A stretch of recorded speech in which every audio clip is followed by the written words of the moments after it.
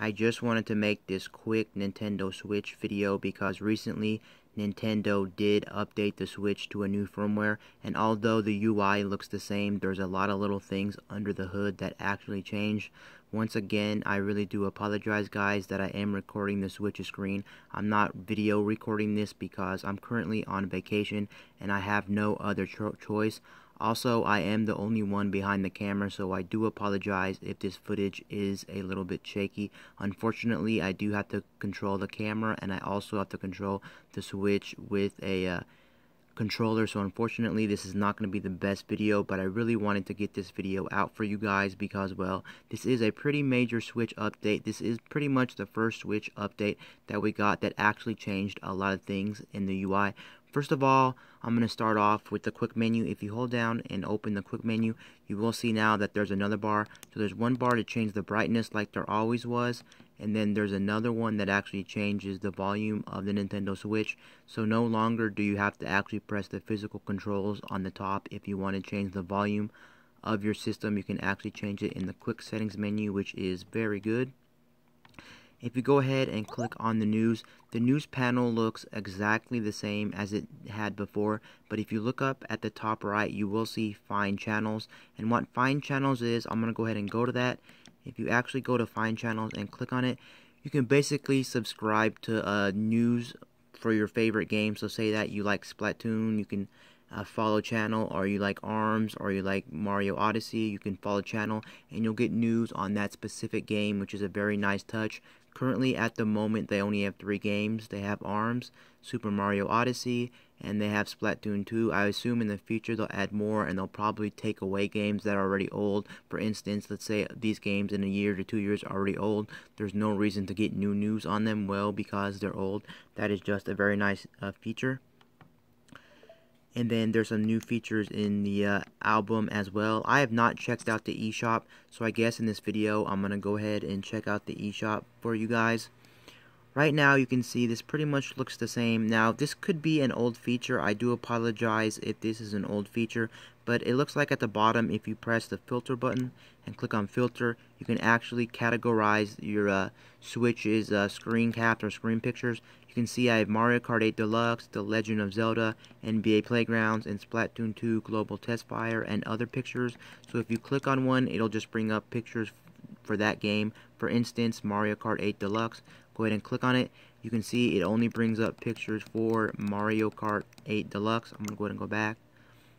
I'll go back to filter, and then you can see that, or you can do all screenshots, system memory, micro SD card. So it's just a nice touch to be able to organize your pictures. I'm still hoping Nintendo in the future actually lets them add them to certain folders so we can actually organize them ourselves through folders, but this is better than nothing. And also, I do apologize if this was an old feature. This might have been an old feature, but I don't remember it being there in the Switch's UI at the beginning. Now let's go ahead and actually go into the Nintendo eShop and check it out and see if there's anything new in the Nintendo eShop. I don't know if the eShop has actually changed. Nope, it looks like the eShop is exactly the same.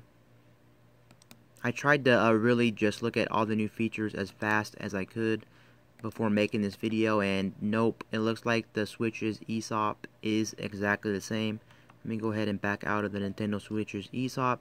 Now, when it comes to your friends list, there are some things that have changed in the Switch's friends list. For instance, right here, if you go to friend suggestion, you can now get suggestions through Miitomo or Super Mario Run. You can also get it through the your 3DS if you have 3DS. And also, there is a fan running right now. I really do apologize, so I'm going to try to talk over the fan noise. So I got to be kind of loud for this because this is really the only spot I can record this video at the moment. And then it says, if any of your Nintendo 3DS friends also use Nintendo Switch, they will be suggested as friends here. And then also you can see all the current friends that have a Wii U as well. So it's just a nice touch that there is more ways to add friends on the Nintendo Switch. And that's pretty much all there is when it comes to adding friends on the Nintendo Switch that are new. And yeah, it looks like those are all the new ways pretty much. I don't see anything. Yep, I don't see anything new here. Hopefully you can hear my voice over that fan in the background. Now we're also going to go into system settings. Here's where some things actually changed. I'm looking around for what changed. In data management, I think we have quick archive now. Let me go ahead and hit click archive.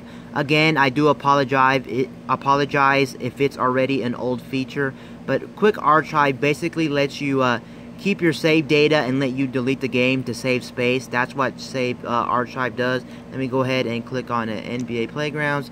You can see it's changing over there. I really don't know how quite this feature does work yet. I have to really play around with more of software archive, but there is software archive.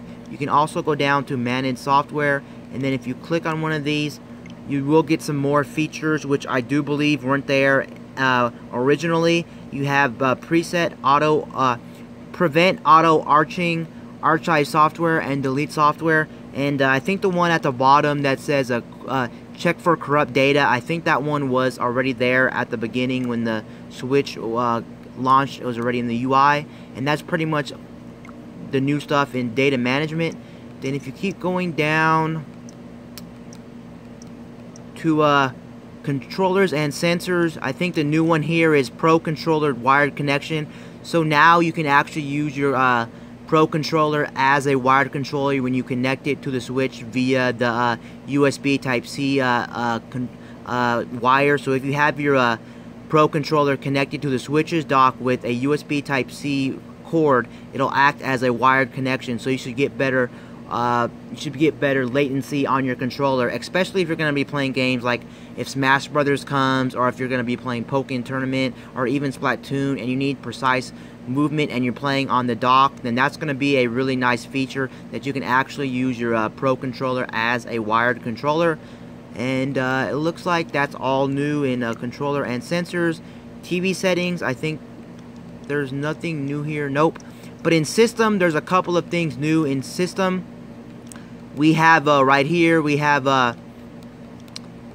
lower max headphone volume. So now you can control the max volume of your headphones. The mute when headphones are disconnected was already there, but now we have lower max volume. It says set a maximum volume for headphones or speakers connected to the controller's audio jack. So that's a pretty nice little new feature.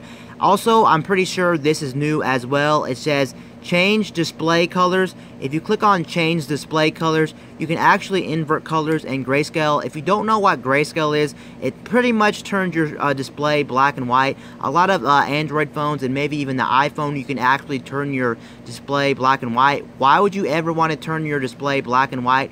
Well, for instance, you would want to do it just to save battery. So for instance, if you want to save battery, that is a reason to do it. It may not look the best and you may not have the optimal experience, but if you're low on battery and you need the most battery out of your system at the time to really play the game or do something on your system, then you want to go to grayscale. Now invert colors, I'm going to go ahead and show you invert colors. That's what invert colors look like. It looks really, really funky. Again, it's probably the same thing as grayscale, just to save battery. I'm gonna go back down there and go back to change display colors, and I'll show you grayscale as well. Here is grayscale right here, and grayscale pretty much, like I said, turns everything black and white, and pretty much just to save battery. If you have a lot of battery, or if you have a battery pack, there's really no reason to have grayscale on, because as you can see, it makes the UI of the Nintendo Switch look really bad off, and it makes it look black and white. And with a display that's really crispy and really nice and really gorgeous, you wouldn't want to have this on.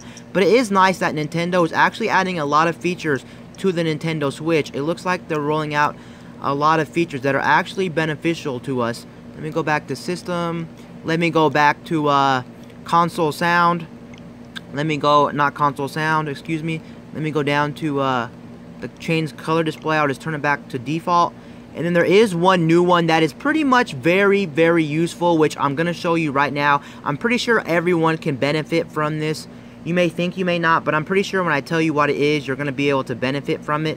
What feature am I talking about? Well, if you go into controllers right here, and then on the right side, you'll see a new one. It says change grip order, which was already there. Pairing new controllers was there, and close was there. But now we do have a new one called find controller. Yes, you can actually find controllers, and this is not a new feature in technology. If you've ever used a Roku 4, the Roku 4 actually allowed you to press a button on the Roku 4 actual box, and it would actually trigger the little speaker in the Roku 4's remote, and you could actually find the Roku 4's remote. Same principle here, although of course the Switch's controllers don't have any speakers on them. You can actually vibrate them and they will actually find them.